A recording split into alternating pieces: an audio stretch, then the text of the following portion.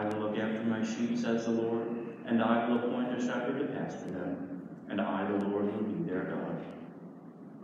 In the name of the Father, and of the Son, and of the Holy Spirit. Amen. The Lord be with you. And with your spirit. Brothers and sisters, let us acknowledge our sins, and so prepare ourselves to celebrate the sacred mysteries. Lord Jesus, you show us the way to the Father. Lord, have mercy. Lord, have mercy. Lord Jesus, you have given us the consolation of the truth. Christ, have mercy. Christ, have mercy. Lord Jesus, you are the good shepherd leading us into life everlasting. Lord, have mercy. Lord, have mercy. May Almighty God have mercy on us, forgive us our sins, and bring us to everlasting life. Amen. Let us pray. Grant, we pray, Almighty God, that just as we celebrate the heavenly birthday of the Bishop St. Bonaventure, we may benefit from his great learning and constantly imitate the ardor of his charity through our Lord Jesus Christ, your Son, who lives and reigns with you in the unity of the Holy Spirit, one God, forever and ever. Amen.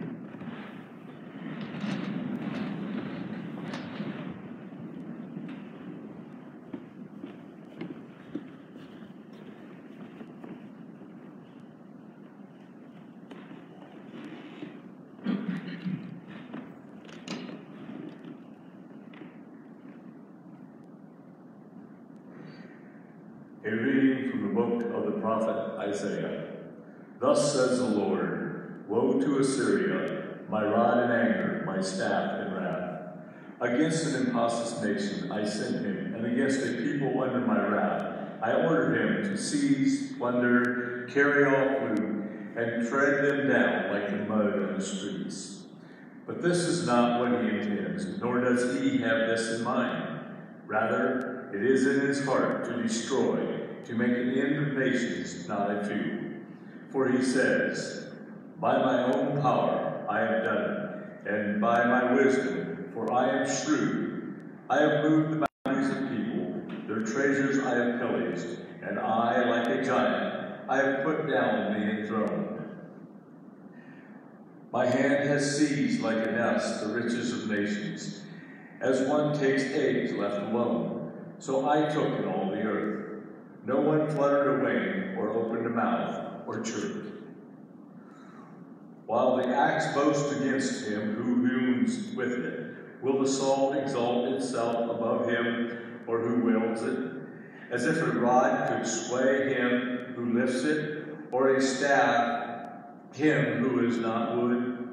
Therefore the Lord of hosts, will send among his fat ones leanness, and instead of his glory there will be kindling like the kindling of a fire. The word of the Lord. The Lord will not abandon his people. The Lord will not abandon his people. Your people, O Lord, they trample down. Your inheritance they afflict. Widow and stranger they slay. The fatherless they murder. The Lord will not abandon his people. And they say, the Lord sees not, the God of Jacob perceives not. Understand, you senseless ones among the people, and you fools, when will you be wise? The Lord will not abandon his people. Shall he who shaped the ear not hear, or he who formed the eye not see? Shall he who instructs the nations not chastise? He who teaches them men knowledge. The Lord will not abandon his people. For the Lord will not cast off his people, nor abandon his inheritance. But the judgment shall again be with justice, and all the upright of heart shall follow it. The Lord will not abandon his people.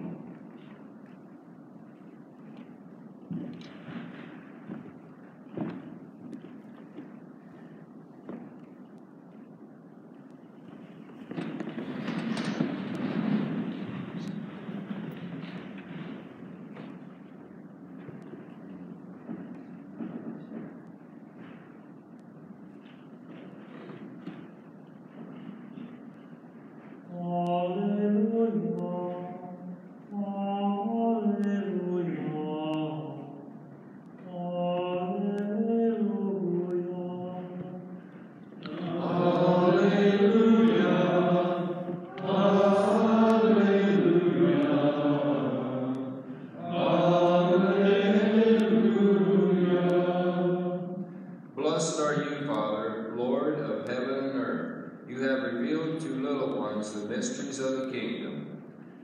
Alleluia, alleluia, alleluia. The Lord be with you. And with your spirit. A reading from the Holy Gospel according to Matthew. Glory to you, Lord. At that time Jesus exclaimed, I give praise to you, Father, Lord of heaven and earth, for although you have hidden these things from the wise and the learned, you have revealed them to the childlike. Yes, Father, such has been your gracious will. All things have been handed over to me by my Father. No one knows the Son except the Father, and no one knows the Father except the Son, and anyone to whom the Son wishes to reveal him. The Gospel of the Lord. Praise to you, Lord Jesus Christ.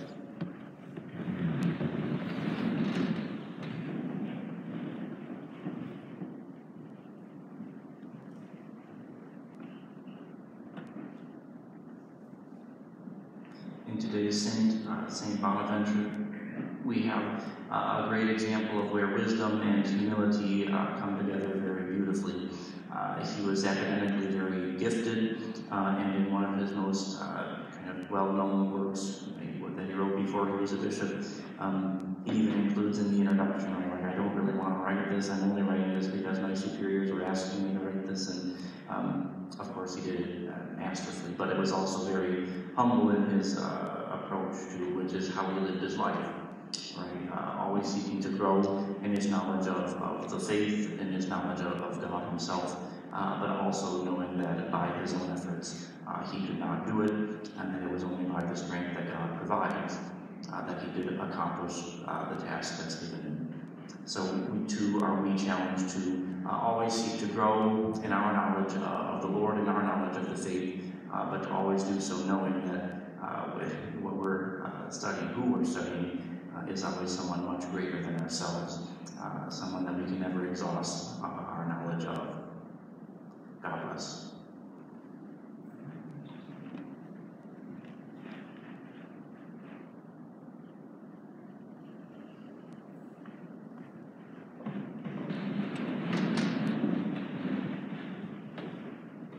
Turning to the Lord, we lift up to him at this time our petitions.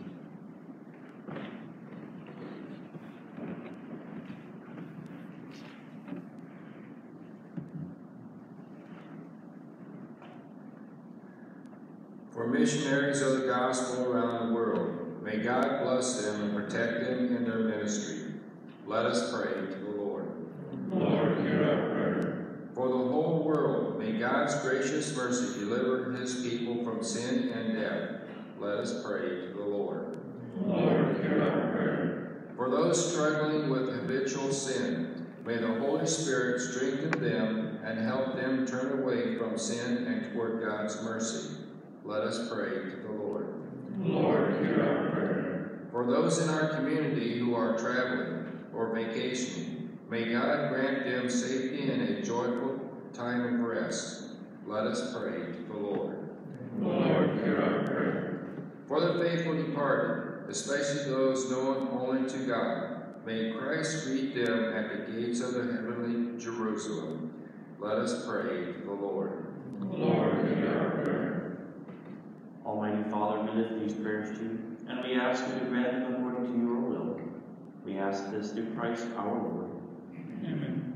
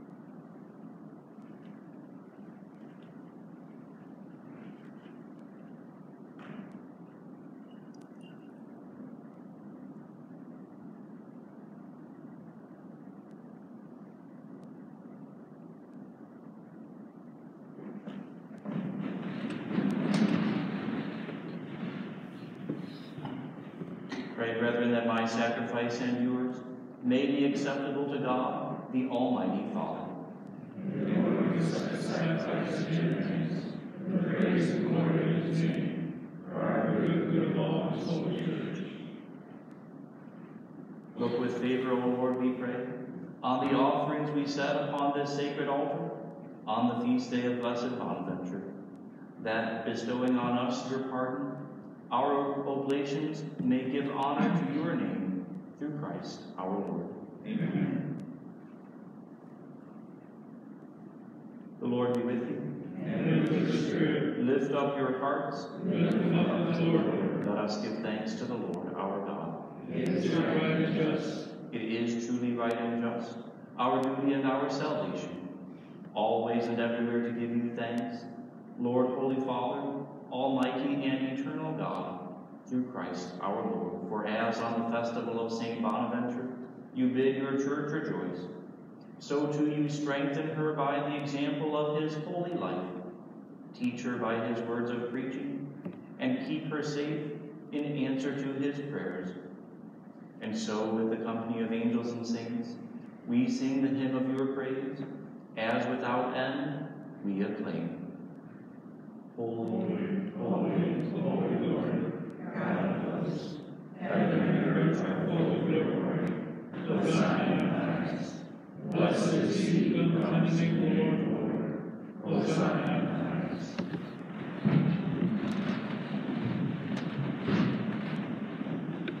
You are indeed holy, O Lord, the fount of all holiness.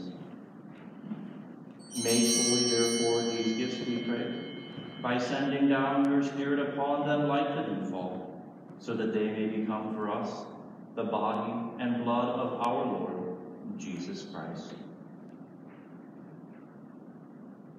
At the time he was betrayed and entered willingly into his passion, he took bread, and giving thanks, broke it, and gave it to his disciples, saying, "Take this, all of you, and eat of it, for this is my body, which will be given up for you."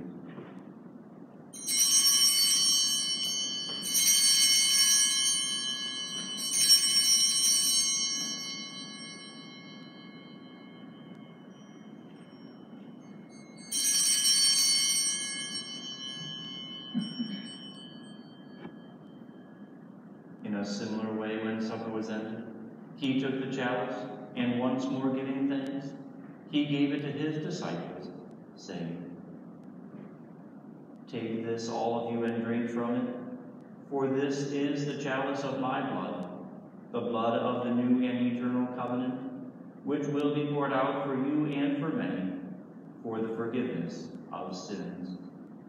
Do this in memory of me."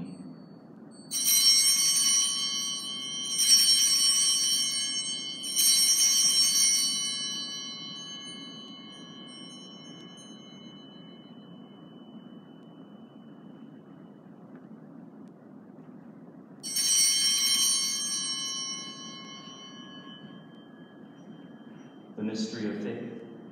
We proclaim your death, O Lord, and profess your resurrection until you come again. Therefore, as we celebrate the memorial of his death and resurrection, we offer you, Lord, the bread of life and the chalice of salvation, giving thanks that you have held us worthy to be in your presence and minister to you. Humbly we pray that, partaking of the body and blood of Christ, we may be gathered into one by the Holy Spirit. Remember, Lord, your church spread throughout the world, and bring her to the fullness of charity, together with Francis our Pope, and Daniel our Bishop, and all the clergy. Remember also our brothers and sisters who have fallen asleep in the hope of the resurrection, and all who have died in your mercy. Welcome them into the light of your face. Have mercy on us all, we pray, that with the Blessed Virgin Mary, Mother of God, with blessed Joseph, her spouse, with the blessed apostles, and all the saints who have pleased you throughout the ages, we may merit to be co-heirs to eternal life, and may praise and glorify you through your Son, Jesus Christ.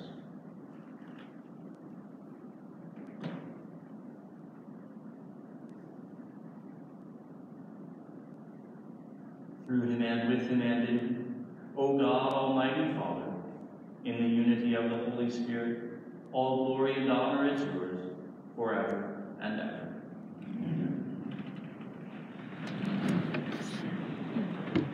At the Savior's command, informed by divine teaching, we dare to say, Our Father, who art in heaven, hallowed be thy name. Thy kingdom come, thy will be done, on earth as it is in heaven.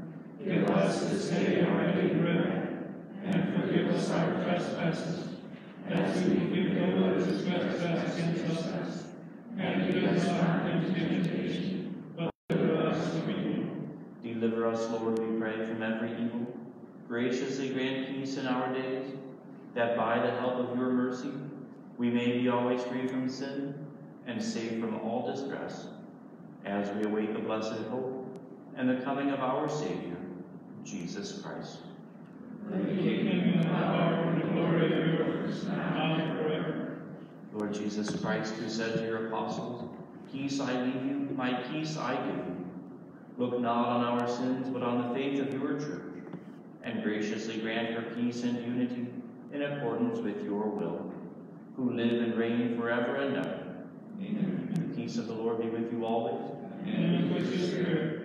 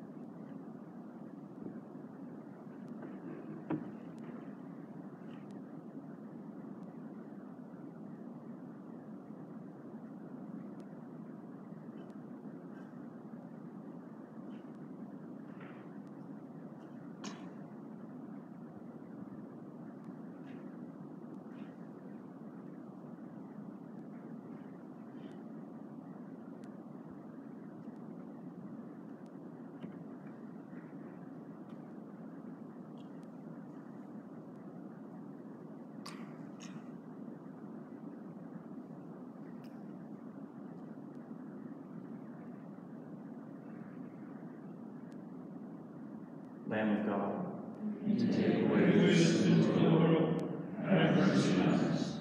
Lamb of God, you take away the sins of the world, have mercy on us. Lamb of God, you take away the sins of the world, grant us peace.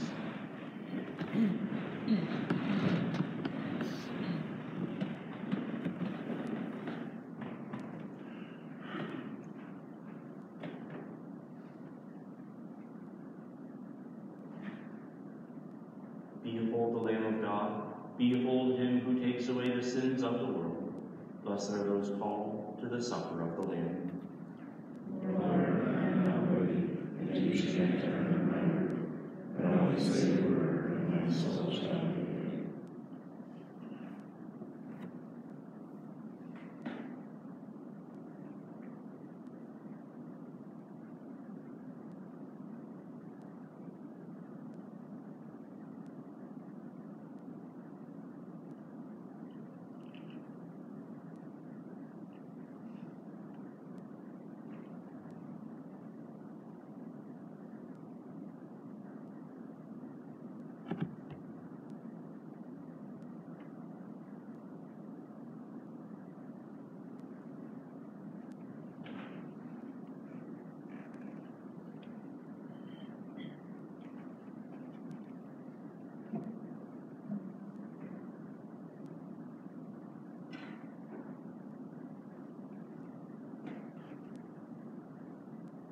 It was not you who chose me, says the Lord, but I who chose you and appointed you to go and bear fruit, fruit that will last.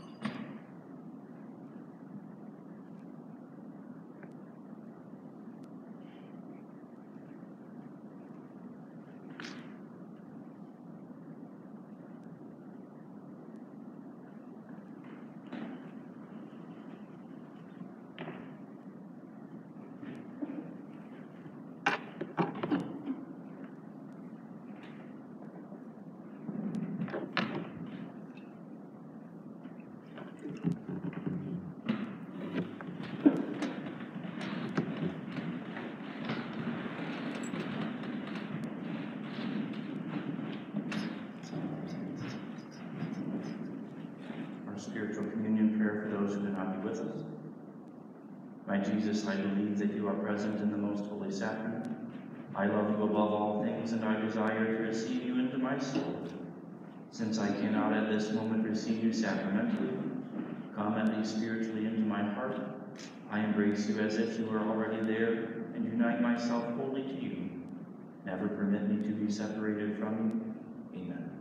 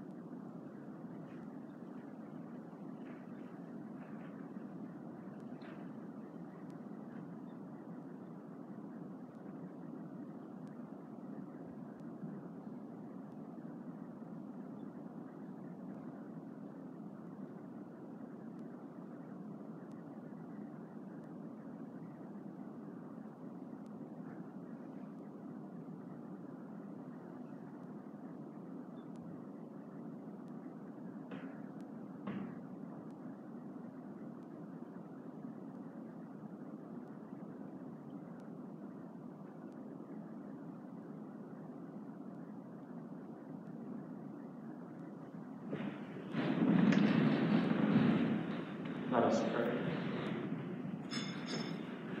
Renewed by the sacred mysteries, we humbly pray, O Lord, that following the example of blessed Bonaventure, we may strive to profess what he believed and to practice what he taught, through Christ our Lord.